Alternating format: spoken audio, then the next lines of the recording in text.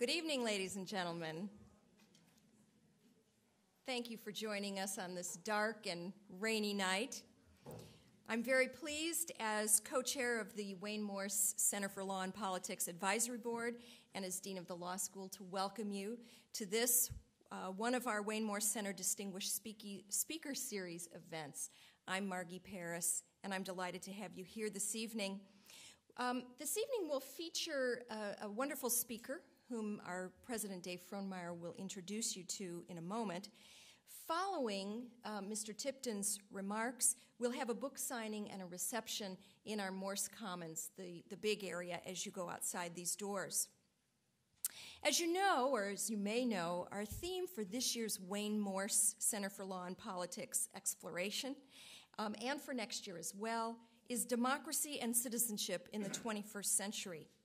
Surely one of the most contested arenas is the role of religion in public life, and tonight we're privileged to hear from one of America's foremost religious scholars who will discuss the issue of religion in public life. Before we get to our main event, however, I have a few thank yous.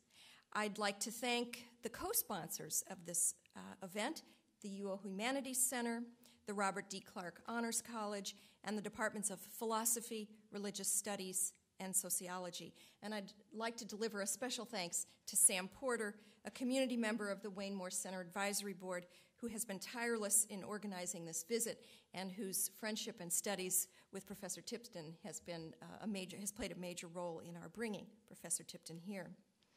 A few announcements about upcoming events, because I can't resist the opportunity to put in a few plugs.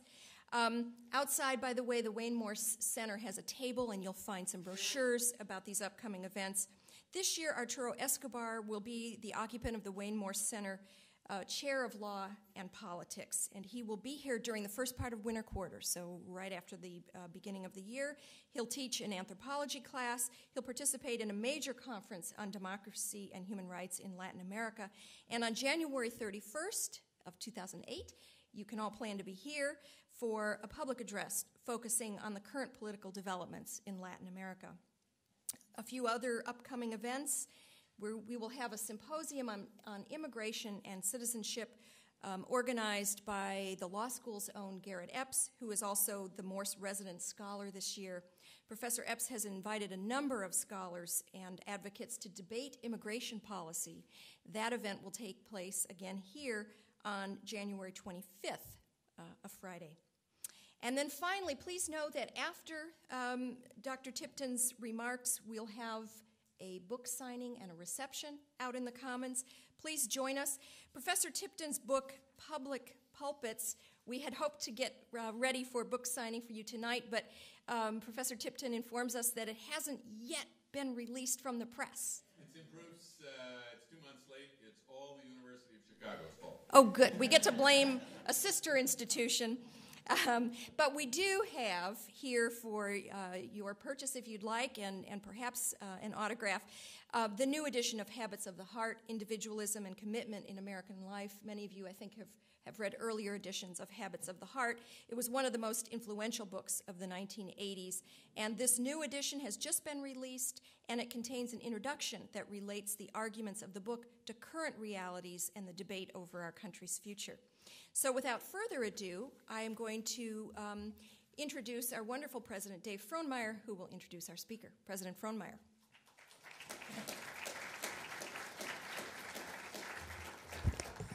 Thank you very much, Dean Paris. Ladies and gentlemen, welcome, and thank you for coming tonight to this really thrilling evening of content and conviviality. It's not often, in fact, that we have the opportunity to hear a former murder investigator and semi-pro baseball player speak on the topic of religion, democracy, and public life. So perhaps a more savvy PR title of this evening would have been CSI, RBIs, and the Meaning of Life. But we are not in sweeps week here at the University of Oregon, so we're honored instead to have with us this evening a scholar whose work, in fact, and research bring us insight into issues that have long been at the heart of our national experience. A simple internet search of the words religion in America yields 108 million hits. From the founders of our nation today political pundits, faith, politics have always intertwined in our national political life. And whether one approaches it from the standpoint of believers or non-believers, skeptics or enthusiasts, conservatives or liberals, traditionalists, revolutionaries, religion and the questions it asks as well as the answers that it provides or fails to offer is part of our political DNA, a vital thread that at times drives our actions and sometimes drives us quite mad. In many ways, religion is the search for that which can never be totally understood.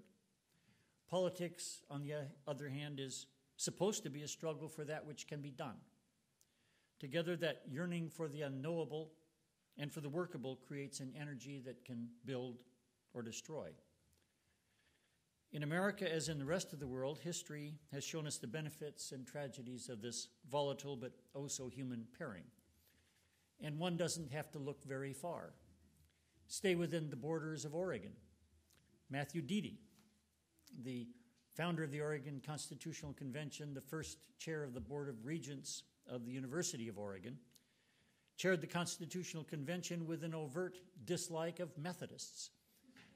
And the Constitution of Oregon reflects a specific allegiance to religious neutrality that's quite contrary to that contained in the First Amendment to the United States Constitution. In the early 1920s, the Ku Klux Klan controlled the Oregon legislature and helped to elect its governor. And from that body came a body of laws challenged in Pierce versus Society of Sisters, because the Klan in Oregon's case was not overtly racist. There weren't enough people here to be racist about in that sense, but it was overtly anti-Catholic. And that, too, helped to shape our state experience quite literally to this day, including laws that still are on the books. More recently, and in my own time, Rajneeshpuram was founded, the first genuine theocracy probably documented by and ruled upon by a federal court in the history of the United States. Or more recently, and equally, maybe more controversial, Employment Division versus Smith, the so-called peyote case, decided in this state, but decided ultimately by the United States Supreme Court, changing the very meaning of the religion clauses of the United States Constitution. And more recently, elections fought over gay and lesbian rights in this state and laws pertaining to that. And more recently, and frankly, even touching my own life, the national debate on stem cell research and its life-saving potential for young children, and the capacity of religion and politics to change the course of scientific research. That's all here. It's nothing that has to do with a worldwide landscape. So in that landscape, it's a pleasure now to introduce us all to Stephen M. Tipton, whose work and words help to shed valuable light on religion, faith, and the national experience. He teaches sociology, religion, and ethics at Emory University and is its Candler School of Theology professor of sociology of religion. He's a graduate of Harvard University with a joint PhD in sociology and the study of religion. He's the author of Pulpits, a study of national religious advocacy by mainline churches in Washington, D.C. It's forthcoming, as we have heard, painfully still forthcoming, but soon to appear. And Getting Saved from the 60s, Moral Meaning in Conversion and Cultural Change. He co-authored, as you know, with Robert Bellah and other authors, Habits of the Heart, nominated then for a Pulitzer Prize and now in its second edition.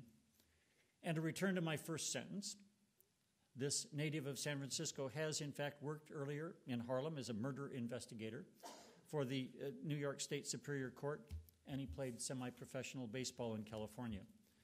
With that variety of experiences and that excellence, please join me in helping to welcome to this University of Oregon platform, Stephen Tipton. Stephen.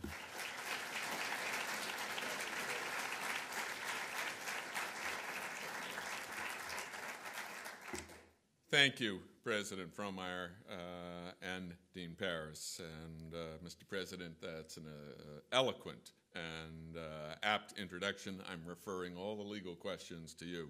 And let me thank all of you for joining us here tonight in honor of Wayne Morse. He served the people and his conscience without compromise. He could not be bullied. into silence or bribed into double talk. May we work and vote for those who do likewise. Let me ask you, what is the role of religion in American public life?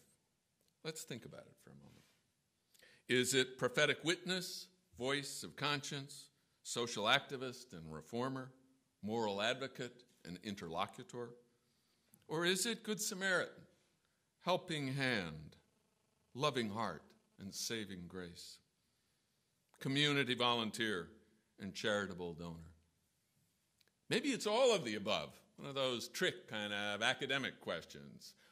Or maybe it should be none of the above, at least not in public.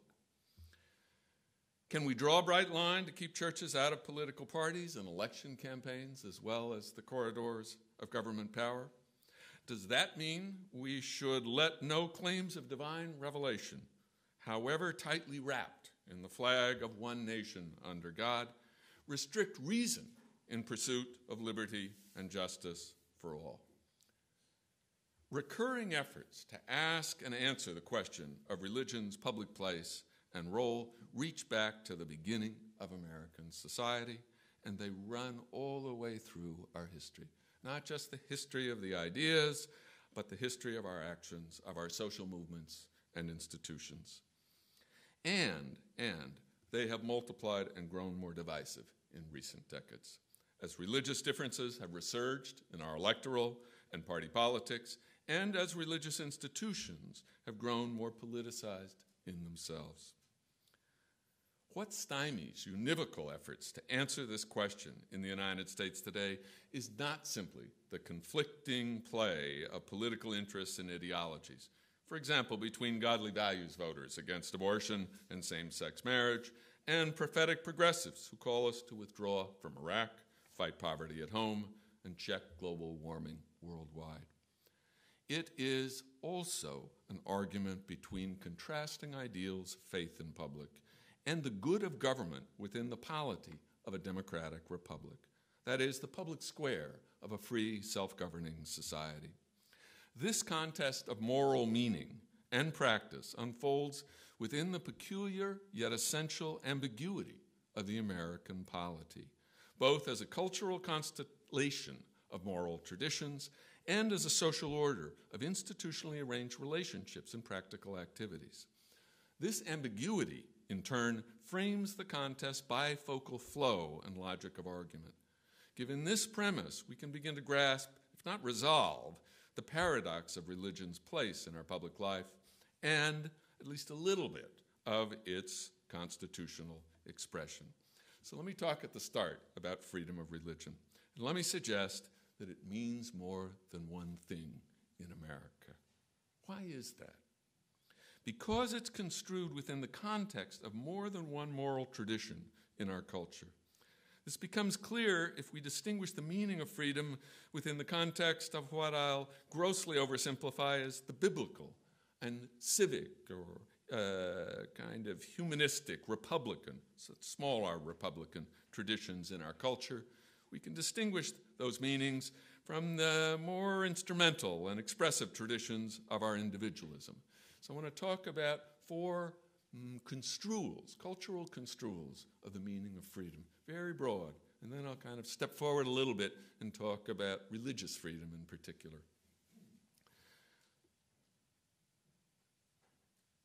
Freedom in the biblical sense means freedom from sin, especially the selfish bias of original sin, which delimits love to one's own kind, whether that's kin, class, race, or nation. It means freedom to do God's will and love all of God's children, accepting responsibility for them and to them. I'm my brother's keeper and my sister's, and, less comfortably, they are mine. True moral freedom to do that only which is good, just, and honest, in the words of John Winthrop, the Pilgrim's first governor, is defined by reference to a biblical covenant between humankind and God. It consists of mutual duties and virtues based on divine commandment. First of all, to love God, and then to love your neighbor as yourself. It's a covenant, too, to seek God. To this end, it makes of life a pilgrimage, not a free pass to go wherever you want, but a journey like that of the people of Israel to the promised land. Freedom in the classical Republican sense, with a small r, means freedom from ignorance and the biased understanding that chains each person in solitary shadows, as Plato puts it in the myth of the cave. The truth shall make us free to live together in accord with the lawful moral order that informs nature and illuminates human wisdom. Thus, the laws of nature and of nature's God entitle a people to be independent, as Jefferson writes in the opening paragraphs of the Declaration of Independence, and all persons are endowed by their Creator with certain inalienable rights. So freedom of religion, speech, and opinion, conceived as elements of the natural rights of humankind, aim at ensuring that true believers, including Bible believers, cannot impose their views on others through arbitrary state action and censorship, and thereby foreclose the enlightening moral argument of public life. Freedom depends in practice on an educated society of political equals who responsibly take part in this argument at the center of Republican self-government. Now, 3 on the list. In its more instrumental or kind of means-ends, utilitarian sense, by contrast, freedom means the individual's freedom from restraint, exerted by another individual's will or by undemocratic social authority or hierarchy. Thus, Ben Franklin praised economic and occupational equality in defense of democracy in the Pennsylvania colony, where he said farmers, artisans, and tradesmen are pretty much upon a level. They enjoy and are fond of freedom, and the meanest among them thinks he has a right to civility from the greatest. So individual rights and due process of law reflect the nature of essentially self-defining, yes, and self-interested individuals and their social equality, rather than the dictates of nature's God or God's covenant. Expressive freedom is similarly the individual's freedom to express oneself against the constraints of social convention and others' expectations. It's the freedom to feel strongly and deeply, to be open to all kinds of experience, to explore the cosmic and social identities that make the self the very source of all existence. And not least, it's the bohemian freedom to shrug off Franklin's bourgeois maxim that time is money, and instead of always working, worrying, and reinvesting for the future, to spend time freely, to be here now, to lean back and loaf and invite my soul, as Walt Whitman writes in his song of myself. Now, let's get a little closer to kind of the legal, civic case in point. These distinctive forms of traditional cultural construal, and in some ways lived out moral intuition, accord with what we might more simply term civic freedom in the positive sense of our freedom as a people to govern ourselves together, and liberal freedom, philosophical liberal, not liberal political versus liberal conservative. Most of the philosophical liberals are in some ways politically conservative, insofar as they focus on individual interest, free market solutions, and so on. Liberal freedom in the negative sense of our freedom as individuals from other interference. Now, note how this distinction underlies bifocal construal of religious freedom as the Constitution defines it. The First Amendment states, Congress shall make no law respecting an establishment of religion or prohibiting the free exercise thereof. Seen from the traditional standpoint of civic freedom, the free exercise of religion is the controlling ideal which non-establishment serves. The establishment of any particular confessional faith or church is prohibited because it would infringe on the free exercise and positive institutionalization of religion generally in what was already 200 years ago a confessionally diverse nation. Such infringement wouldn't simply coerce some citizens to support a confession not their own. It would exclude these citizens from full political membership and public participation based on religious difference. Disestablishing and deconfessionalizing religion in public doesn't simply protect churches from state interference and the state from wars of religion. It enables all citizens to conceive the common purposes of their lives together in relation to, quote, God's purposes in nature's laws, as the Declaration says. In this universal light, it allows them to judge these common purposes, to argue over them coherently, and to live them out more or less persuasively, to persuade by exemplification, not just by argument or giving good reasons. Thus, religion lies at the moral center of public life, even as the institutional bodies of church and state remain distinct, each governed by its own members. Now, let's turn it around. If the free exercise of religion is conceived primarily in terms of liberal freedom, by contrast, the moral logic of the two clauses is inverted. Disestablishment controls the free exercise of religion and subsumes it into the concept of the separation of church and state. Religious freedom then comes to be construed as the individual's right to worship any god you please or none at all, and religion becomes a private matter of no inherent concern to political society. Disestablishment and deconfessionalization imply privatization, and by conflation with principles of religious toleration, they justify efforts to bracket religion outside of public life. Now, these twofold terms of constitutional interpretation reflect a fundamental American ambiguity. Are we a republic in recognizable relationship to classical or early modern, especially for us, Calvinist republics, and dependent for our integrity upon a sense of civic virtue and the mores of Republican citizenship? Or are we a liberal constitutional regime governed through the coordination of individuals' conflicting interests and equal rights? The American answer, in sum, is that we have sought to be both, to enjoy civic and liberal freedoms alike, to retain the moral integrity and binding public spirit of a republic in the political structure of a liberal constitutional democracy with its stress on voluntarism and personal sovereignty. In so doing, we've lived with profound tensions. Overriding concern for self-interest is the very definition of the corruption of Republican virtue, which must check free choice, even as it guides free conscience through a sense of mutual responsibility and duty. Yet from the beginning, America has been both a religiously resonant, not completely rooted or derived, but a resonant republic that depends on the participation of public-spirited citizens for its shared self-government, and a liberal constitutional democracy that pledges to protect the individual rights of self-interested citizens who pursue wealth, but also knowledge too, through free markets for economic and intellectual exchange. The liberal tradition of public philosophy in America conceives persons, first of all, as independent selves, unencumbered by moral or civic ties they themselves have not chosen. Freedom consists in the very capacity of such persons to choose their own values and their own ends. Fair procedures then take priority over particular moral ends, particularly when they're posed as public goods. Individual rights function is kind of like moral trump cards, played to ensure the state's neutrality among competing conceptions of the good life.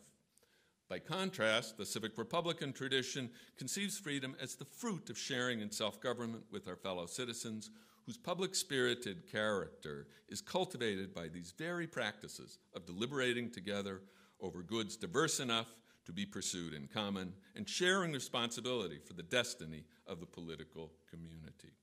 Now, let's keep this underlying ambiguity in mind and think a little bit about the unambiguous context in which some philosophical liberals, many, have seen religious groups in public mainly as a divisive problem for democratic states, since these groups feature controversial conceptions of the common good. Whose common good? The institutional strategies for realizing them, and conflicting ethics for evaluating them, which are all irresolvable in a morally pluralistic society. Instead, they ask, why can't we reach rational agreement on thinner moral rules in the form of contractual and procedural principles of justice as fairness, first come, first serve, or let's have as many rights as we can consistent with our responsibilities not to interfere with those rights of others. Particularly if we can get thinner rules that can be justified without favoring any one of the thick conceptions of good that divide Americans, why not do it? Such justification itself turns out to presuppose a particular conception of the person as prior to, rather than constituted by, her moral commitments. So answer critics of such procedural ethics and a kind of procedural republic ideal.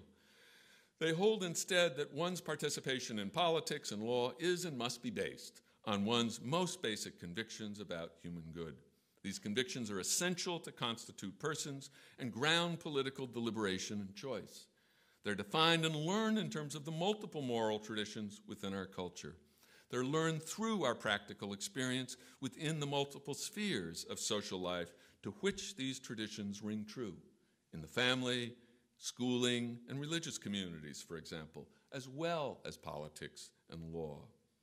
What holds us together as a polity and a people is not some comprehensive cultural agreement conceived as a value consensus of any sort, of, quote, absolute values, thin or thick, or as a value-free arrangement of rules and rights to coordinate our disparate interests and ideals across seamless subcultural communities. Rather, we're held together by the coherence of our moral disagreement, an argument within an ongoing cultural conversation that embraces multiple moral traditions, multiple moral languages and practices in the actual lived-out interplay of their social settings. For example, as we ourselves seek to be productive workers, cost-effective market actors, but also sensitive lovers, constant spouses, life-stylish consumers, if we'll admit to it, concerned citizens, and certainly bright students, and maybe even wise scholars. Through this process come into being the semi-covenants, the conditional absolutes, the situationally shared and varied ought-tos, as the historian Martin Marty calls them, which critically contest and rework our social order across institutional spheres. The moral argument of public life does not go on among seamless subcultural communities, each organically fused together around, quote, shared values and myths it socializes into its members. That's a 20th century social science myth or fiction. It goes on within each one of us and among us all because all of us share a common culture woven of contrasting moral traditions which themselves embody continuities of conflict over how we ought to live together. And all of us lead lives that span the different social institutions and practices to which traditions, not just religious ones, ring true, more or less arguably true, including a polity that's at once a religiously resonant republic and a liberal constitutional democracy. Okay, now let me talk a little bit about civil religion and public theology. So, in addition to being a divisive problem in American society, which it sometimes is, and in some ways often is, in addition to that, religion's also been part of our historically mediating answer to moral and practical problems posed by our mixed identity as a civic republic in tension with a liberal constitutional state, not a pure type of either one. We're both. Historically, religion mediates this tension first by establishing a kind of superstructural locus of moral sovereignty above the sovereignty of the state and the people. Thus, the Declaration of Independence points to the laws of nature and of nature's God, which stand above human laws and enable us to judge them. Solemn public reference to a God who stands above the nation and whose ends are moral standards to judge its conduct becomes a permanent feature of American political life ever after, and not least in protecting the sovereignty of individual conscience. But these, quote, civil religious ideals are thinly institutionalized within American government without explicit legal support or sanction in the Constitution or the liberal philosophical side of our cultural heritage. It follows, argues Robert Bellah, that sustaining the ultimate order that frames the civic virtues and values of a republic takes the form of public theology, as Marty has called it, by contrast to civil religion. The civil millennialism of the revolutionary period was such a public theology, and we've never lacked one since. Or we've never lacked a number of such public theologies and public philosophies too. The main thing I want to do is get away from a kind of unitary, where you have one sacred canopy or one sacred foundation. If only we can all get on top of it or get under it. Not from the beginning. From the beginnings of the American nation, the diversity and range of our public theologies are significant morally as well as analytically. Since, as Bella reflects, most of what's good and most of what's bad in our history is rooted in our public theologies. Every movement to make America more fully realize its professed values has grown out of some form of public theology, from the abolitionists to the social gospel, the early Socialist Party to the Civil Rights Movement. But so has every expansionist war. So has every form of oppression of racial minorities and immigrant groups.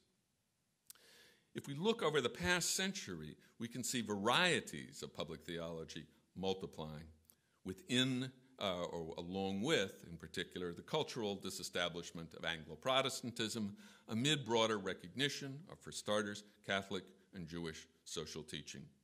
The distinctive social witness of the African American churches has emerged nationally in our time. Religious pluralism today has grown to include communities of Muslims, Buddhists, Hindus, and other faiths. Not least, academic communities have nurtured ecological, feminist, liberationist, and related theologies, and a whole bunch more public philosophies among more and more educated religious leaders, and not just among them, but among even the unchurched too, who were often alumni of the religious communities of their upbringing. Spreading higher education, especially since World War II, has enriched the complex relations of a whole range of public theologies with more varied forms of public philosophy in America. Not just rehearsals of civic Republican or Lockean liberal democratic or other kinds of classic traditions, but our current debates over the public sphere, over multiculturalism, over the politics of recognition. All of these have sprung and are nurtured from this spread of higher education. In some ways, we're the real church, which is invisible because we live in a dissenting Protestant history or a set of institutions. We're the church that's invisible, that's just there, rather than this or that sect or voluntary group.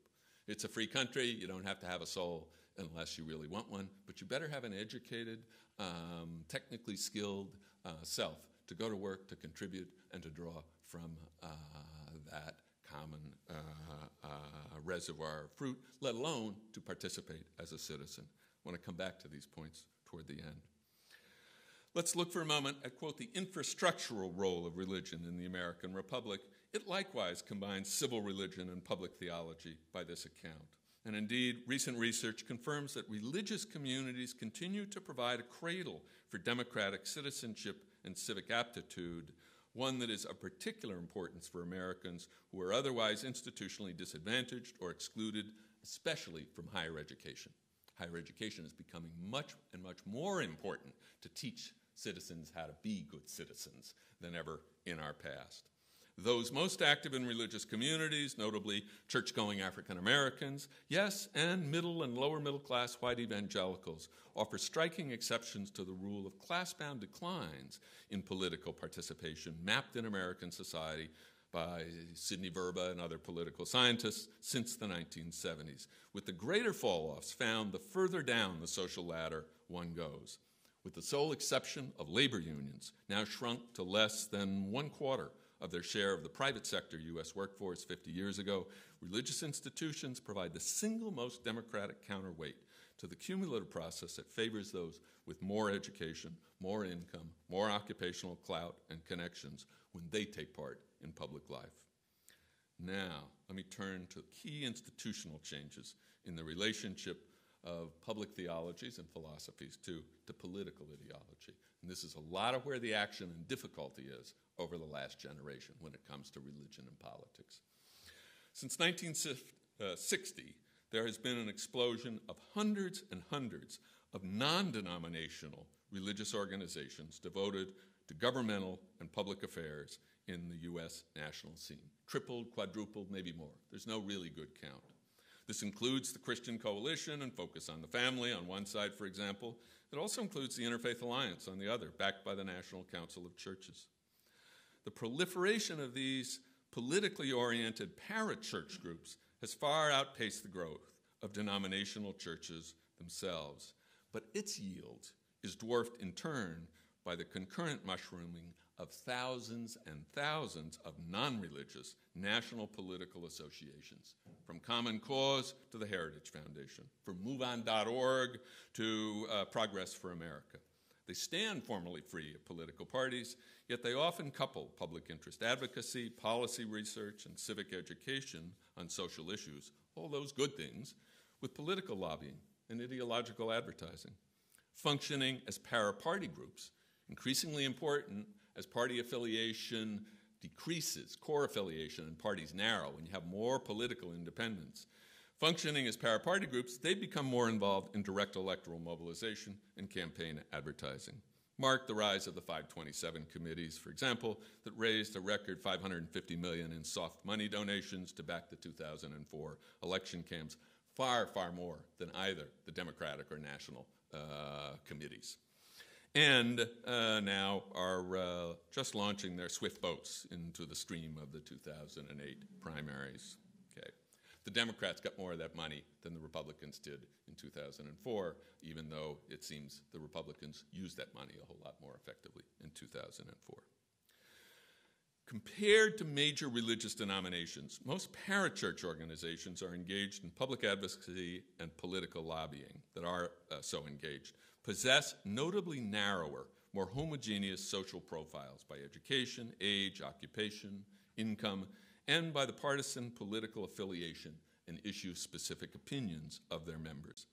Typically older, yes, less educated, cultural, quote, conservatives fill the ranks of groups that fight abortion and same-sex marriage, that champion creationism, school prayer, and family values. Typically younger, more educated cultural liberals belong to groups dedicated to nuclear disarmament, racial and gender equality, environmental protection, and economic justice. Armed with such evidence, some observers warn against the social class divisions and culture wars they see parachurch groups declaring. Surprisingly little hard evidence has actually emerged of more polarized or ideologized social opinions among Americans generally, or even among religious, quote, liberals and conservatives in particular, with the significant exception of attitudes on abortion and related issue differences between those who identify strongly with the Republican or Democratic Party.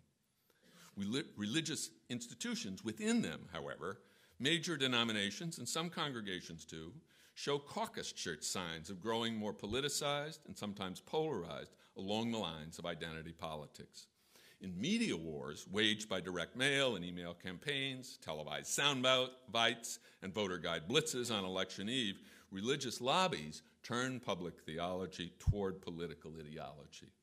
They bypass the unifying demands of congregational worship and creedal teaching and covered dish suppers with people you got to live with, even if you disagree with them on a bunch of issues and political party affiliation.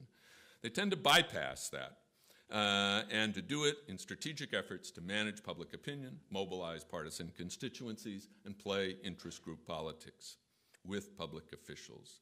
One of the biggest differences in the last, say, decade or two is political campaigns and parties, in turn, growing much more adept at turning these parachurch and caucus church dynamics to their own electoral lens by using them to build voting blocks around hot-button wedge issues.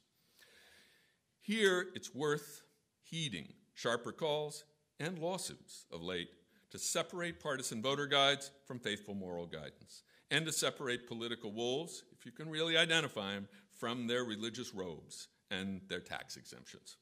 But it's also worth thinking how we might strengthen the institutional integrity of political parties themselves to enlarge their moral coherence, particularly in their narrowed platforms and principles, against the media-managed candidacy of individual campaigns.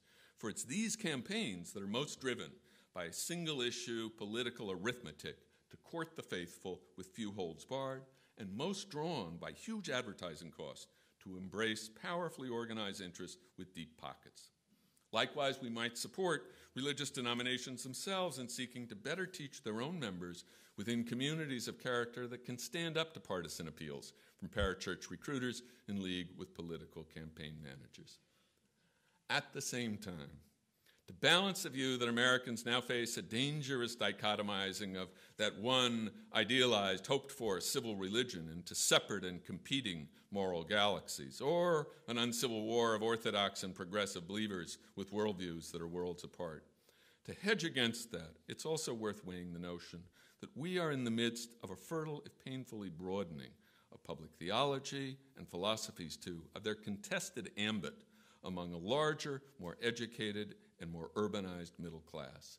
Into this nonetheless coherent argument over how we ought to live and order our lives together have come culturally conservative Protestants, Catholics, Jews, and religious others in sufficient numbers and with sufficient eloquence as well as clout to make their voices heard. If Americans are willing to keep listening to one another and trying to persuade one another by example and critical conciliar dialogue alike, then this broadening of public theology promises to deepen and enrich the moral argument of our public life as a whole.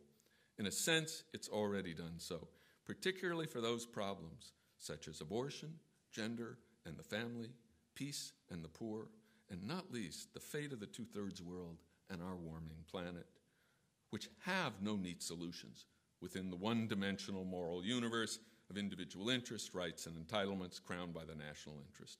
For the counterposed ideologies of free market capitalism and welfare state liberalism at the core of American party politics today are likewise mortgaged to individualist axioms. They leave citizens nearsighted or even blinded to their interdependence and unmoved by their need to share responsibility for the common weal, which public theologies, at their arguable best, and we need to argue with them, persist in proclaiming. Today, in some, more diverse communities of faith have found their voices in a more democratized, multivocal argument of public life. It unfolds within a more nationally integrated, densely organized, and morally contested polity, populated by a larger, more educated, and religiously representative middle class. In the coherence of its conflicts, this cultural conversation also bears the singular imprint of state-centered changes in our polity, what political scientists typically call state expansion. So I want to think for a moment about the kind of cultural and moral dimensions of that. In the name of justice and progress, the regulatory reach and administrative sway of American government have grown for most of a century on the strength of its moral aspiration to extend human rights and realize human potential among all its citizens as partakers in the good life of a middle-class people of plenty. However bitter the betrayals of these ideals in political practice, particularly over the last generation, however stunning the state's failures to achieve these ends fully, its partial triumph since the New Deal has given us a middle-class majority of Americans torn between voting their conscience and their interests in the name of the public interest. So we can't forego the civic promise of religious efforts to enlarge public conscience and cast clear light on the common weal.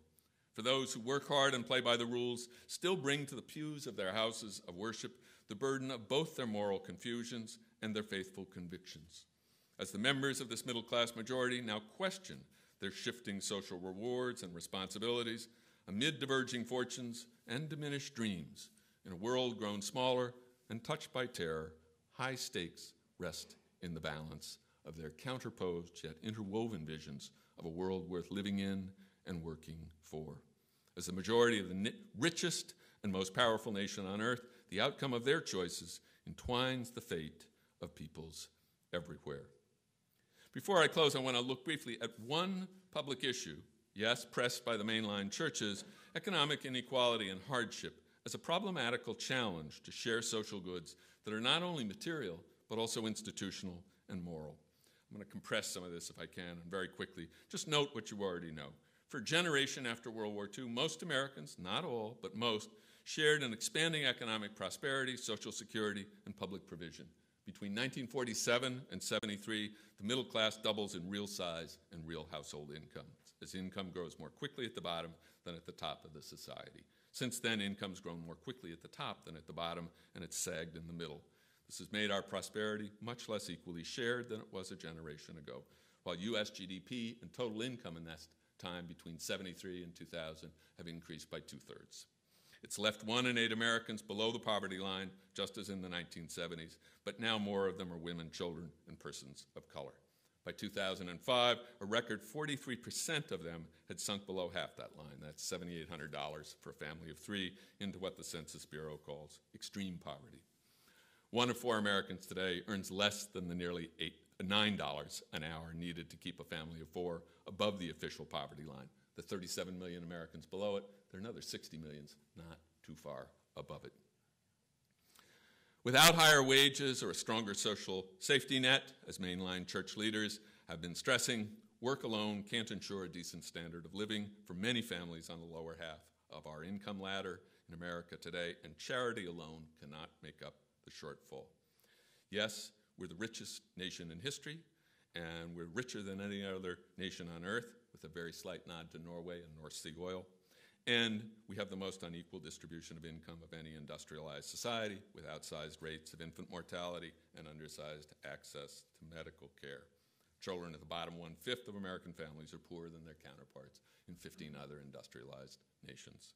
And on those statistics go.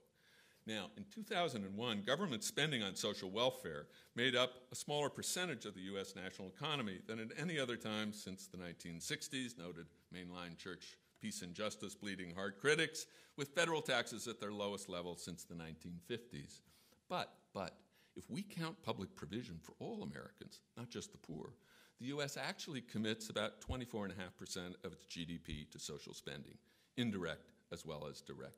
It's about $800 billion each year, comparable to Sweden at 27% and Britain at 26%. In the distribution of its benefits, though, U.S. social spending is skewed upward instead of downward. For example, the U.S. is remarkable among developed nations for its paucity of public housing, but its public provision for private housing in the form of mortgage interest deductions alone approaches $100 billion a year. Some say it's more than that. These are highly contested figures, but it's about 3 times HUD's annual budget, getting towards $100 billion according to Congressional Joint Committee on Taxation data and secondary analysis of that data. Those are our houses. That's our money. Darn right. Most of these deductions, about 57%, go to the 8% of homeowners with expanded incomes of over $100,000 per year. $100,000 a year, that's 92nd percentile. That's most of this $100 billion a year. What's that mean? Is that just the play of interests? That's the way the world goes? No, I think. In short, it means we help the neediest. We do. But we give more help to those seen, apparently, as the most deserving in terms of what they earn, spend, and save. Now, my point is not who's right or wrong on this. My point is Americans remain deeply divided over how to think about the good of government and what to do about matters such as these, particularly when it comes to voting and paying taxes or wages, however united we stand on the power of prayer and the value of volunteer work. Yes, globalized chains of economic cause and effect constrain this story of deepening inequality and persistent poverty. In the midst of poverty, only a few enjoy, while many work to make the economy grow. But it's nonetheless vital to grasp this story as a moral drama with profound civic implications for how we ask and answer questions of what's fair, who deserves what, and how responsible we, the people, are for making things right through the equalizing institutions of public investment and provision, schooling, and collective bargaining. As our society grows more segregated by income into different towns, modes of transportation, places of work and play, our social experience diverges further, not just our interests. Both bear on grasping the differing outcomes for those at the top and those below of public decisions about taxes, trade, immigration, social insurance to protect our health, welfare, and retirement. Our common reservoir of moral intuition and sensibility about the good of government and its public works shrinks and shallows. So does our reservoir of trust in common norms to deal with our real differences, our deep differences. This threatens American ideals and practices of shared citizenship. Democracy thrives only if it sees to the universal distribution of hope as well as rights, only if it gives to all of its citizens a representative voice as well as a fair slice of the economic pie. How can we best help our neighbors in need and poverty? Americans ask sincerely. And why, they also ask, do those who work hard and play by the rules fail to find the rewards they deserve in a land of freedom and opportunity for all? These are questions of love as well as justice, and they've grown sharper over the past generation across the broad middle class of citizens whose votes and interests make up most of the electorate in our body politic. And they've come closer to touch the prayers and trouble the consciences of the faithful who make up most of our bodies of worship. In response to these questions, let me suggest, we need to join our fellow citizens as members one of another within the body politic. We need to focus our arguments and center our conversations in public around the goods that human beings need to live well enough to become good, including full public participation and social membership as goods in themselves. Why so? Let me wind up now. talking about the polity as a kind of moral community. Why so? Because in a democratic society, the greatest good is participation itself. It's both a right and a responsibility. For example, the right to vote and the right to earn. These are also our shared responsibilities as a people to take part in Republican self-government and contribute to the common weal. Good schooling, work, and wages are themselves constitutive conditions of the public participation we prize as a moral good essential to our democracy. Think for a moment what it takes, for example, to learn and practice the genuinely dialectical back and forth discourse, the backtalk a democratic republic calls for. Such moral conversation requires a circle of persons small enough and possessed of enough shared time and learning to permit an equal and alternative balance of participation in turning a topic round and round. So if it's to extend beyond small elites, thoughtful and decisive civic conversation in a mass society like ours requires sufficiently high economic productivity, bureaucratic efficiency, and broad distribution of their benefits. That's what we actually need on the ground in order to free the time and focus the attention of women and men of every race and economic class for shared reflection, learning, and cultural fluency exercised as equals, as colleagues, in fact. For these practical virtues, you can't get them just by talking about them. You have to practice them. Confer the public power to speak in a true commonwealth and the moral authority to be heeded, even when, especially when, our voice doesn't carry the day and we don't get our way. Now, if this sounds like little more than a truism, piously invoked at civic and educational rights, God forbid such as these, think for a moment of all the monologues on dialogue you have sat through, or worse, delivered to scores of silent listeners. Think of all the courses you've attended or taught with dozens or hundreds of students, with 45 minutes of lecture and 5 minutes, well, if we have time, and I don't know, I'm running late, left for questions. Think how often these ratios obtain even in the classrooms of elite colleges where tuition and fees now reach well beyond $30,000. As public aid ebbs and the median household income of the students whose parents can afford these costs climbs well above $100,000. Finally then, think of the demanding institutional changes needed to enable us to put into practice the ideals of democratic dialogue and participation we so fervently preach or routinely rehearse. Because shared public languages and arguments about how to live together are what unite us as a people, not identical interests or absolute values, we need to develop a more educative and civic conception of community itself, instead of that romanticized, sentimentalized, clapboard idea of it that now prevails. We need religious, educational, and communal institutions, not only political ones, that serve to clarify debate about our moral differences and confusions over how we should live together, instead of striving simply to celebrate our common convictions or broker our opposing interests. Conversely, we need to revive a more educative conception of politics itself, less bound by the utilities of an administrative state and less driven by the group interests of client citizens. Money and power will talk less loudly in our politics only when citizens are willing and able to take part more equally and speak up more clearly in public moral argument to make it ring truer to the whole of our experience as a society. This means we also need to revive a more covenantal and catechetical teaching conception of religion, one rooted in the soul of shared worship, amen, and exemplary moral witness, yet dedicated to critical and conciliar public dialogue and opposed to theocratic lobbying. Even as we safeguard the institutional separation of church and state in America, we should recognize that the synagogue, church, and temple, as schools for virtue, like good schools themselves, share with the polity of a good republic an institutional model for civic life that's more like a forum and collegial assembly, a collegium and concilium, than it's like a marketplace or a bureaucracy, or for that matter, a bully pulpit.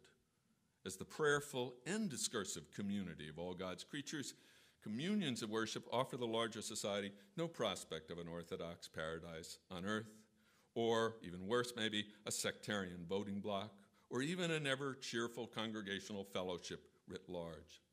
Like Republican self-government, in fact, they offer us the sometimes uplifting, sometimes tragically troubling, and often just downright uncomfortable practices of a moral community in which we cannot escape or exclude the strangers who are our true colleagues and biblical neighbors. Let us engage them in argument as well as love. That's it.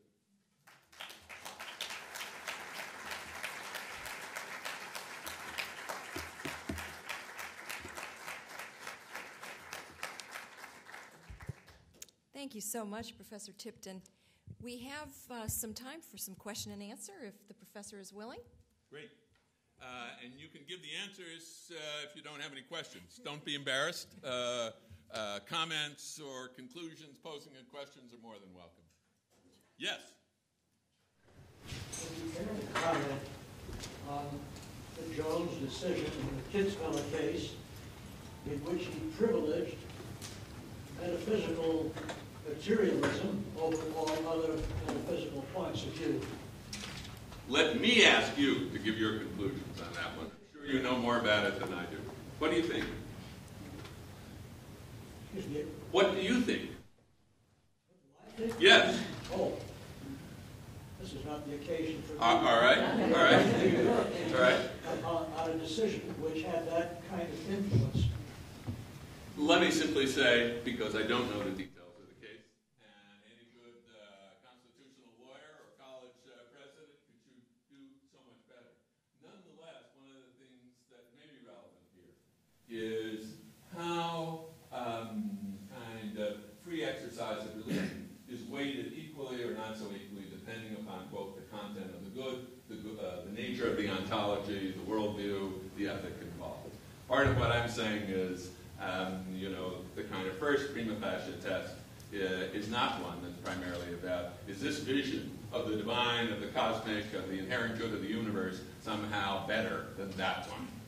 And that there is institutional separation in the sense, not just that churches and other religious communities are governed by their own members, not by the state, or vice versa, that forms of faith which may be, quote, philosophical, ontological, deistic, not particularly theistic, that they have equal standing inside. And here, one argument that's a kind of cultures war argument in which I've made clear I have a lot of care and reservation about accepting that. But one argument is, well, those materialist liberals, they're the real church.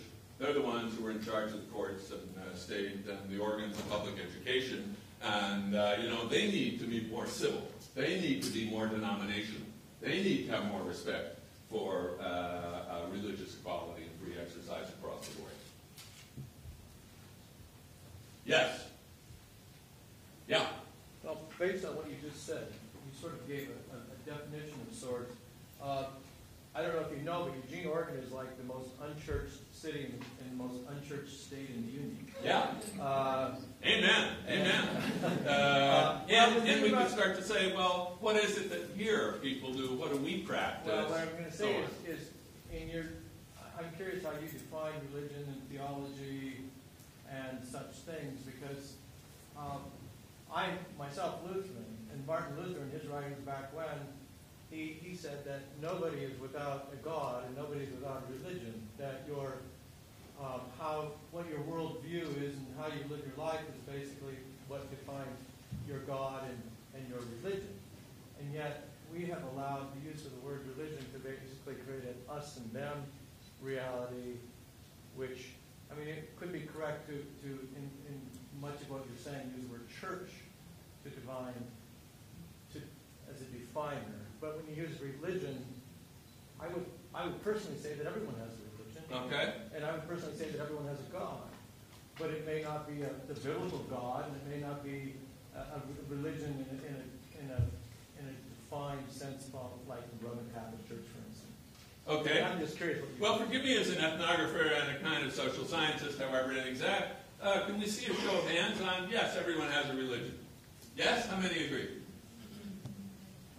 All right. Can we see a show of hands on how many, does everyone have a God?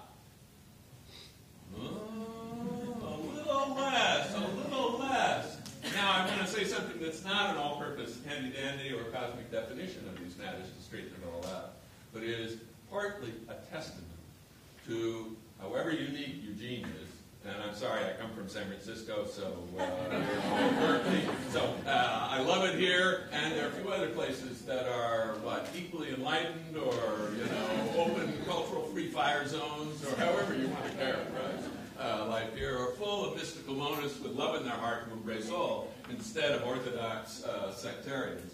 That whether one is a Buddhist, mystical monist, agnostic, 96% of Americans say they believe, quote, kind of in God, but let me tell you a little bit more. That doesn't always get onto the Gallup poll. God's the white light, is the inner light within all of us, is the this, the that. It's Buddha mind, and so on and so forth. It's that moment when the sun hits the water and it all goes green, and for just one moment you know that you and I and we are all one with the all, the ocean within us and without us, and so on and so forth. You don't need to be a mystic. You can read the travel section of a really good Sunday paper like the New York Times and see that all over the place in every advertisement. Tell me again, where is that beach? It's any beach at all. And it's that moment, and we have a sacramental beverage in our hand, and we are water together in the moment that extends for all eternity, or at least 2 weeks until we have to go back. And that isn't just advertising, it's not just our imaginations. That's at least 300 or 400 years of romantic ideals, poetry.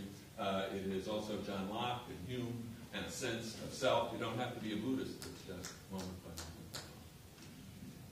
There's a lot of cultural work that's gone into that, and that's part of our heritage too. But another part of our heritage, a la Luther, is we're the first in the nation. We don't have a pope. We don't have a king. And we also don't have an established church. Thank goodness. Tocqueville says that's the greatest thing here. It's the greatest thing, that there's not anything to fight about when it comes to matters ultimate, moral, and spiritual that's really political. You're really fighting about the Catholic Church in the palace bedroom with the king, pushing the peasants around and holding the incipient bourgeois down. That we have a society in which every, quote, church, communion, synagogue, or whatever, stands outside the state, the palace, the government, and is a voluntary association. You may be born into this or that, but you can move, and if you're a true Protestant, you have an internal faith conversion when you're old enough to have it. You may have been baptized when you were an infant, but to be really a member, you have to undergo that conversion. You have to make that sovereign, conscientious choice or not. Whether you're Buddhist, mystic, or none of the above, we have a set of institutions that are profoundly rooted in that dissenting idea, in that voluntary establishment, not a political establishment or religious communities, and so on. So actually, some of what divides us is what unites us. Those convictions, which include Luther, God bless him, including the idea that each of us is called in our own life to follow our call. However mysticized or removed from this or that canon, that's our true calling. And it's part of our calling to be good citizens too, in its moral depth and profundity. Nobody else is going to do it for us. Just like nobody else is going to, quote, make up the church or the synagogue if we're not there. You're an Orthodox Marianite Christian. Oh, you don't need the people there. They're always there already. You got the priest and an acolyte. That's enough, and God's there, sir. No, we've got to be there. Whether it's here or there. Whether it's saints marching out, especially over the last generation too, when they get a little bit more education, intermarry. Half of all mainline Protestants are intermarried.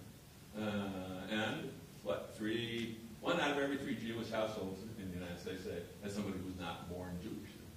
Okay. So intermarriage, denominational switching, increased education, that's part of our story too. Okay. What we really believe in or committed to, even if it doesn't have a denominational designation. Or is it, materialist? No. There are not many real fervent materialists, just like there aren't many real fervent atheists. Kind of more people, no, not so worried about that. Yeah. Yeah, so speaking to your last point, that the wealth disparities that are increasingly apparent, at least from a statistical sense, do you find them reflected in any political divisions in this otherwise, prior to this time, fairly monolithic, at least in terms of stereotype, monolithic, non-denominational group that seems actually to be most threatened by it in terms of its material circumstances. Does any polling data suggest to you that this is beginning to be reflected in any schisms or subgroups? Well, let me try the same move, Mr. President, and that is, what do you think? I think it's relevant, but your intuitions, the social intuitions, and the moral ones too, if you want to have them, about these matters. I mean, as I indicated, I'm struck partly by, if you want to call it the ironic triumph of the New Deal, which becomes bipartisan and includes all kinds of domestic policy social liberals like Richard Nixon, as well as LBJ and the Great Society, which is to create a kind of people, not just of plenty, but who can share through their equality in forms of citizenship and joint responsibility for the whole. And that's made a world of difference in expanding a middle class, which is now pinched for a whole bunch of complex reasons. And you can supply your own. And a lot of it, an immensely technical story that's right here on the grounds. It's the timber industry in Oregon and all sorts of other things. It's a story partly of moral disappointment that is burdening and is shared by the broad American middle class, and that people are actually standing up to it and doing very, very well, even though there are real anger and resentment and real moral disappointment. Not just about I'm not getting what's due to me, but disappointment about the country. And there's polling evidence that if you open the question out, I mean, 80-90% of Americans say we're going in the wrong way. We're on the wrong path, and not just post 9/11 and the Iraq War and so on. Let alone, in polling data, some of the best of it, I'd say the 2004 election, values voters, that was the most salient issue for 22%. Yes, because they didn't parse abortion and same-sex marriage and a little bit stem cell research. In fact, 38% of Americans were concerned about jobs, education, income, health care. And many of them in this burdened and worried and anxious middle. They're not bright-collar, they're not high-tech, they're not trust fund babies way up at the top. They're in the middle, and they're trying to do the best they can for the country. And concerns about taxes, public provision, and who deserves what? Not least, schooling is so important, not just because it's an angle or an advantage, but because school is fairer than life.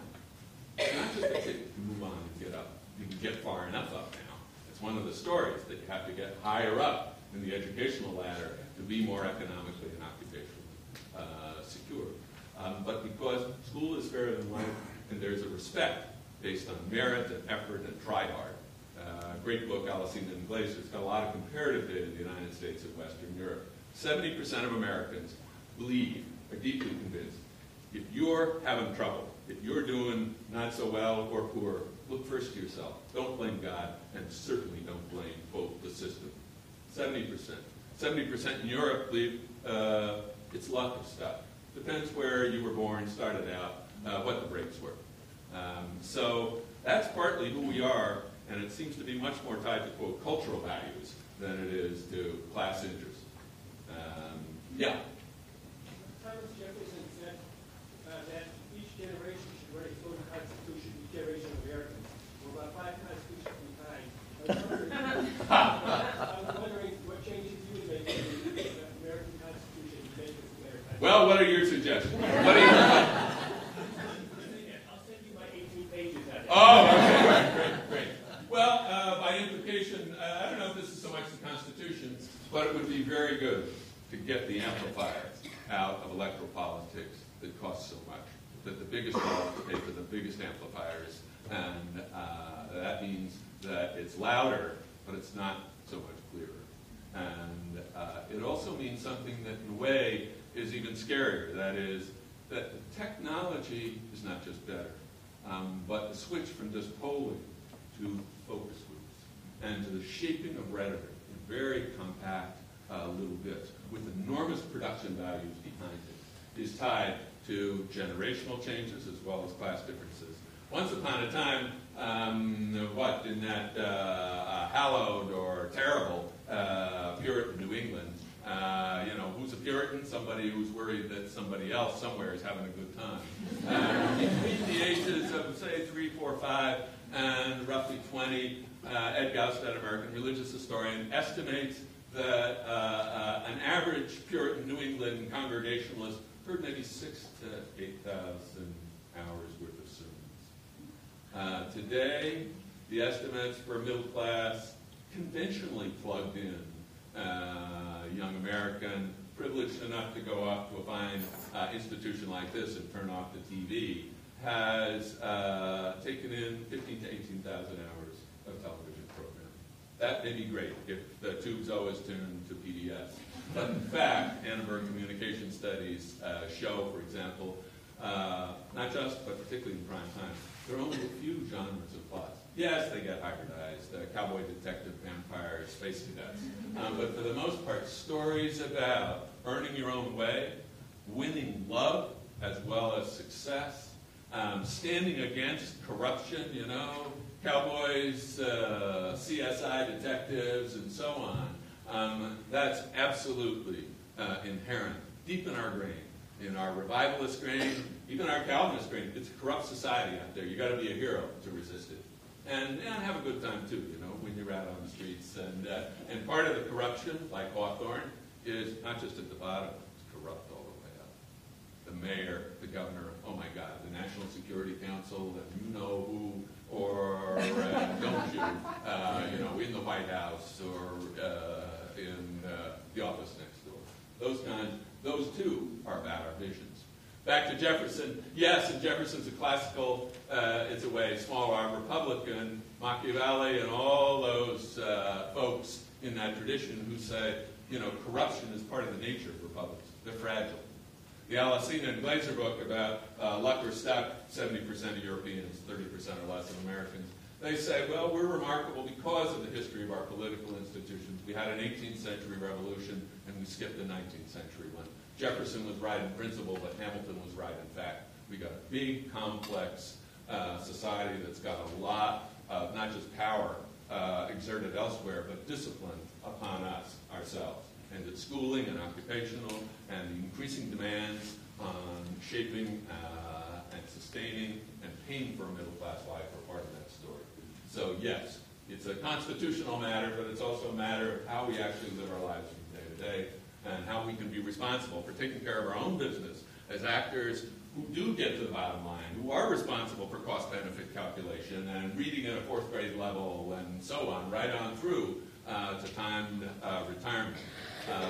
We're a massively age-graded society that is tied to just how much merit and comparative judgment there is in our everyday lives. Reading at fourth grade level or G1 to 23 to retirement, all of that stuff in some ways is comparative, evaluative, and the like. It may not be who's holier than thou, but who is more competent, who has got the skill set, who is got the motivations, and so on. These are all moral matters in a way. And as citizens, we need to think about being responsible together for how we work them out, how we judge them together, and not least in our disagreements over them, which are there as they should be. So what's the data look like? The data looks like there are a lot of folks in the middle saying, we're going down the wrong path, and it's not just because the Chinese have all the jobs unless you have a fancy education, that there are other things that we need to work on. Yes? I don't speak English, so I can't answer this question.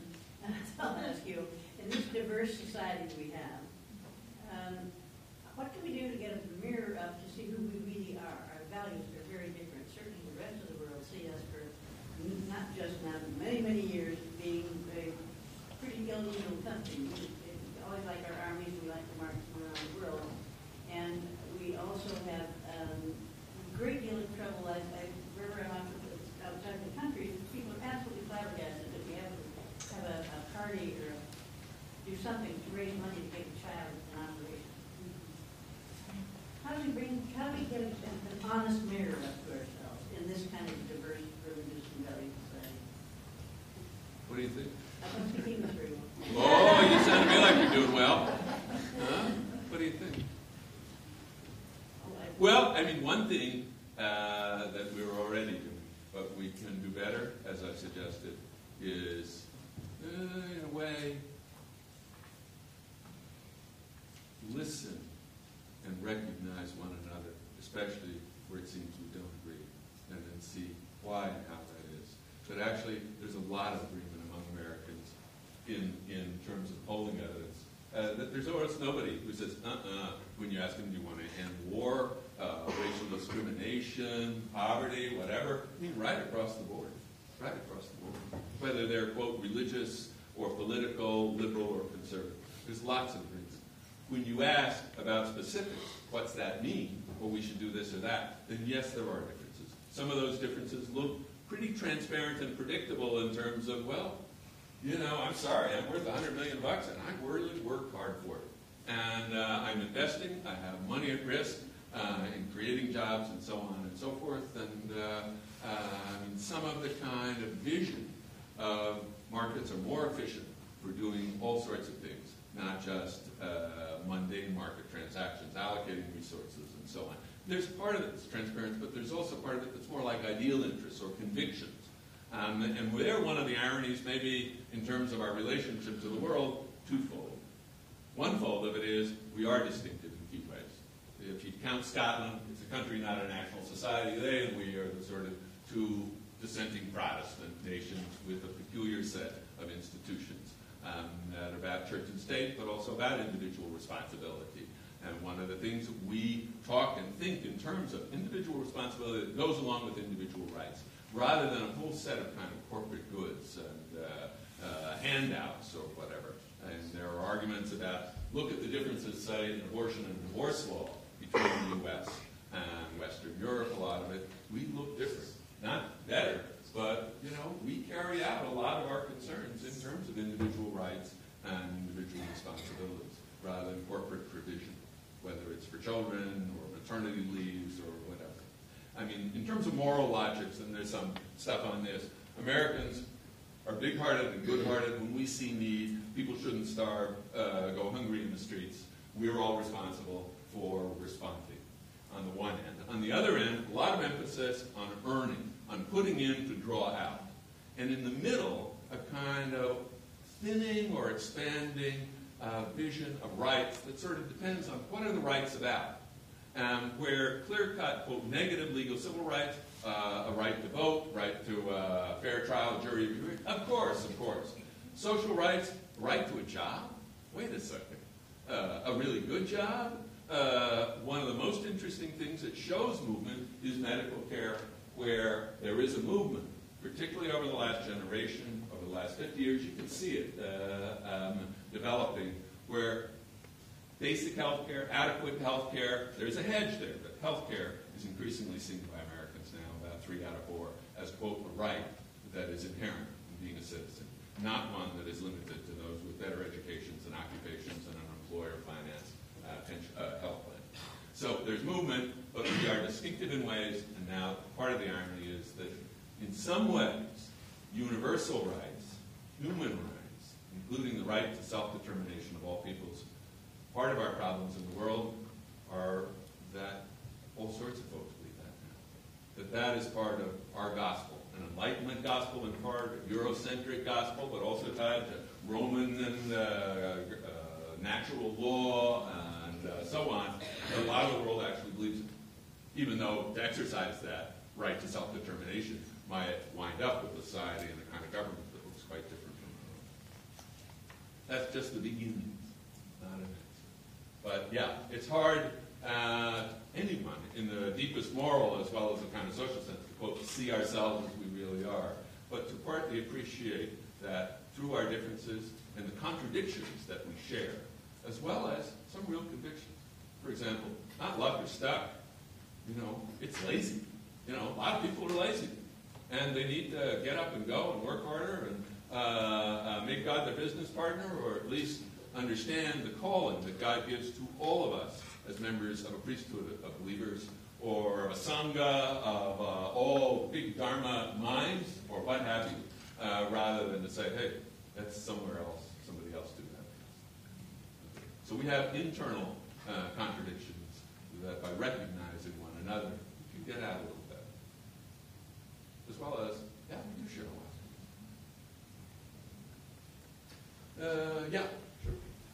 Have the religious denominations been effective at all at recapturing some of the energy from the parachurch movement that you spoke of? Well, I think it, quote, depends on the case. I mean, one of the things that spending time in Washington, D.C. on Capitol Hill with denominational church offices opened my eyes to, and at times really surprised me about, is look on, quote, key issues or big things. These folks are in a room, say, on handbill control with 300 other people, of whom maybe a dozen are from the denominations. And they're not just parachurch, but there are these freestanding issue advocates, or environmentalist stuff, even more so.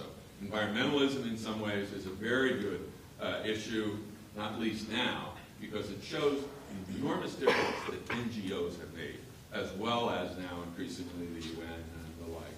And also the way that and not just now evangelicals too, but the ways in which schooling, as well as political action, as well as religious insight, preaching, but practice too. The head of the National Council of Churches, when I was working on this book a few years back, John Brown Campbell, said, if only all my other issues were like environmentalism. We can teach it here, they're getting it in good schools, and you know what else? We can have them recycle. It's like saying their prayers every day. They get to kind of do a religion-like practice that makes a difference. It's not whether you please or feel like it or not, that we actually live in a naturally lawful universe. You don't need to believe in God to figure that one out, and we can't just do whatever we want, it seems, without some real harmful consequences for all of us. So that's to the good. And, I wish all my other issues were like that. Poverty, inequality, peace, anti-imperialism. More left-wing cannons rolling about the God Squad in Washington, D.C. Give us our money back. We want to pitch the church roof and feed some hungry people out the back door in the food pantry. So the answer is yes, it's made a lot of difference, and it depends what the issue is, and it also depends where you're seeing it from. So some of the folks in the middle, as well as to the right, when the National Council, the mainline churches, were out there marching and demonstrating in 2002 and 3, thought, well, if it were just the church folks, that's okay. And in fact, no one from a major denomination, with the possible exception of Richard Land, who's the Southern Baptist Convention and was not the head of it, it's the head of a big commission, came out and said, this is a just war, it's a good crusade, let's go for it. But nonetheless, when some folks in the middle said, gee, well, they're the church folks out there with MoveOn.org and this or that other, explicitly political group, not so religious group, that may not be a plus from that point of view. So it's complex. There's a lot of complex interaction. And that's partly characteristic of the nature of our politics, particularly since the once upon a time, and I mean Taft Republicans as well as New Deal Democrats.